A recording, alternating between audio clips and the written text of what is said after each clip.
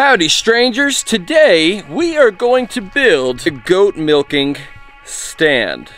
And if you need a bigger resume, I'll show you right now just what I'm capable of. I'm so capable, I installed my own air conditioning system. I did a little artistic design on which account from me dropping it 6 feet in the air from a backhoe. But it works. And you know what they say? Functionality over looks.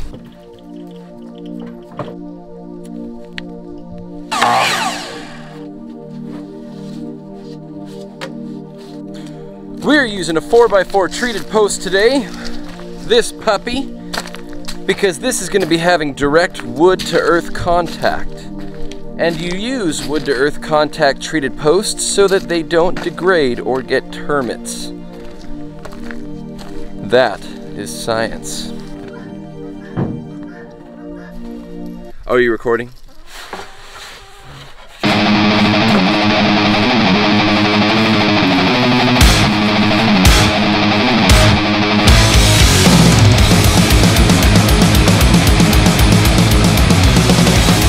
They say preparation is akin to perfection. And the way to do that in this case, I'm going to measure my goat.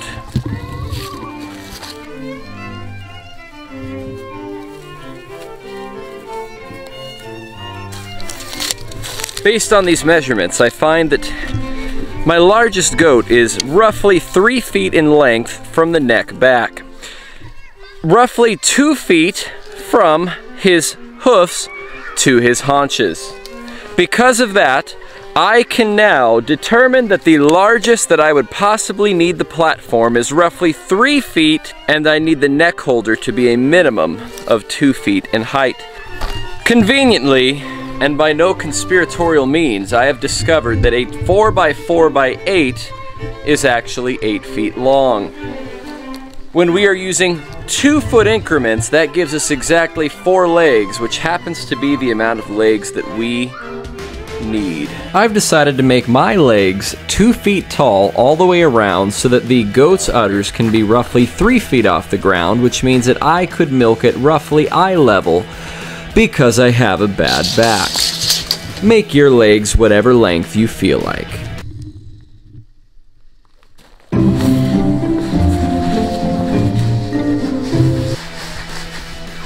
Safety first. So professional. What? So professional.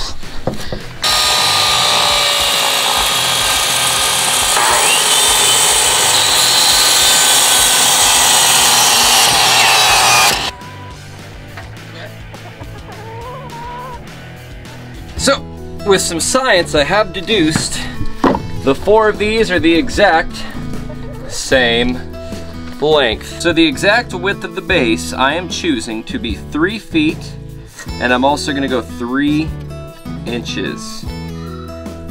3 feet and 3 inches is because 2x4s, which are supposed to be 2 foot in width, is actually 1.5 inches.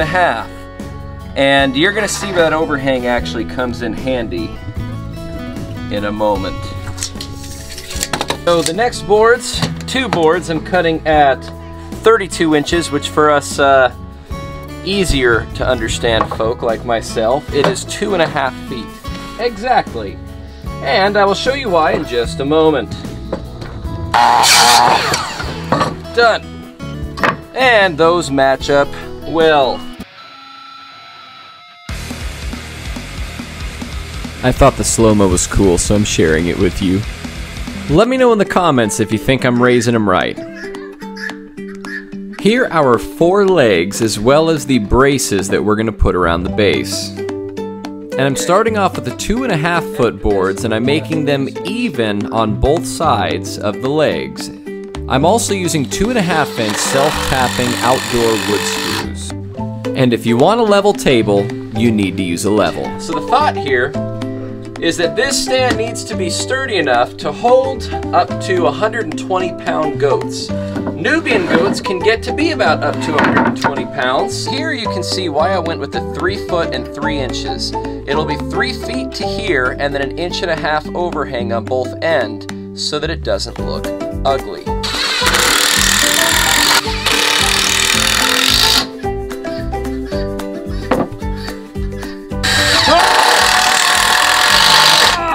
I'm hit! I'm hit! Oh, it's just an acorn. That's the base. This is about to be the top part. The goal is to make it so that you can sit in a chair on the side, reach in, and milk that goat. And science takes over from there. For quick reference, I did the exact same measurements and the exact same thing on the top that I did on the bottom. The only thing that I'm doing differently is cutting a board to fit right in the middle, which should be 2.5 feet, just like the other boards on the outside, so that we can have a joist to support the center of the weight whenever the goats are on it, so that it's not a weak point. I had some rough sawn lumber that I picked up on a pallet about a year ago for a great price. So I'm using a couple of those 1 inch by 9 inch pieces to create the base and the deck for the top of the stand. Don't you just love it when they help? It's so darn cute. I mean, come on, look at that. Thank you.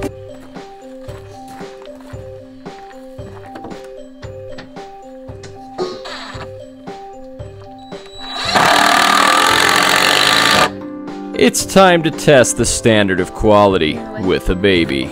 Supported! Now we'll test with the weight of a 5-year-old girl. Supported! Now I will test myself, and I weigh a whopping full 1/8 of a ton.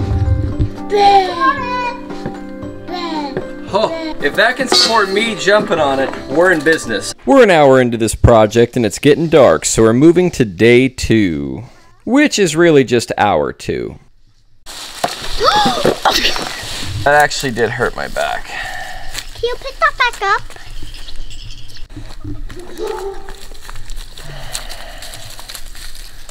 Okay.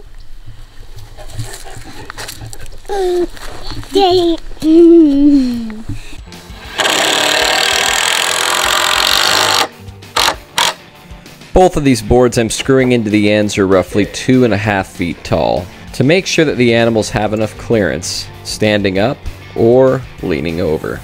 The very fancy design here, we went 4 screws on each side now, and that is of course to ensure the stability of these boards for when the goat inevitably tries to pull out of it. And we are now going to reinforce kind of, but a different way.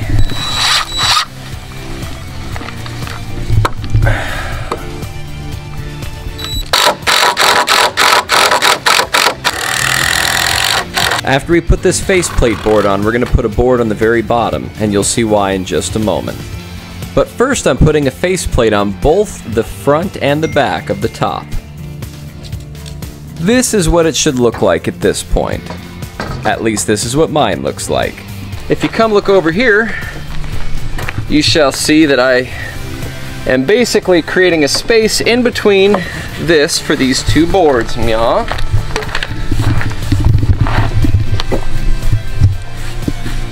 And now we have ourselves 2 independently moving boards.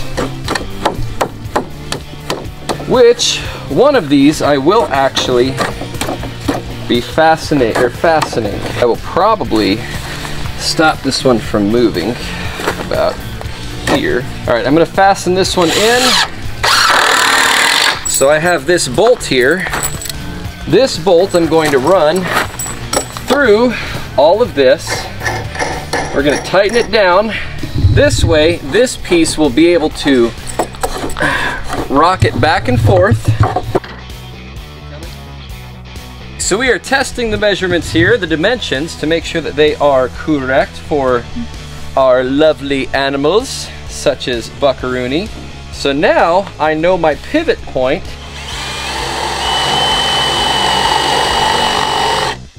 That was all so I could get this bolt all the way through here. What kind of bolt is it? I have a 4-inch lag bolt. Well, it's 4 inches of smooth. I don't know what you call it exactly. But that way I can make it through all of these boards, meow.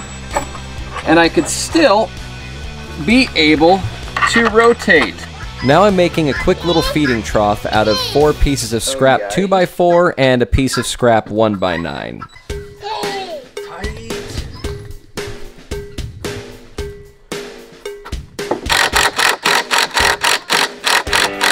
And we're pretty much done. Somehow I lost a lot of the footage of me making this little stairway ramp, but I basically used some 2x4s with 45-degree angles, connected them together, mounted them to there, and put a joist in between, and then threw 1x9s on top.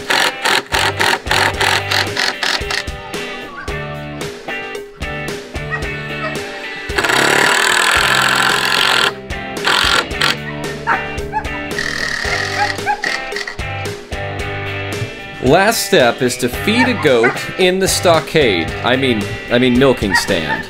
Yeah, that's right.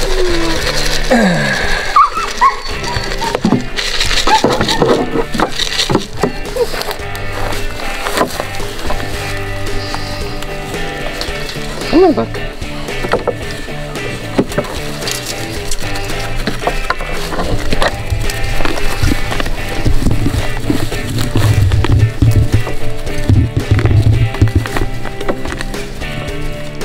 So I guess you could say it works. Thanks for watching. Have a great day. Buckaroonie.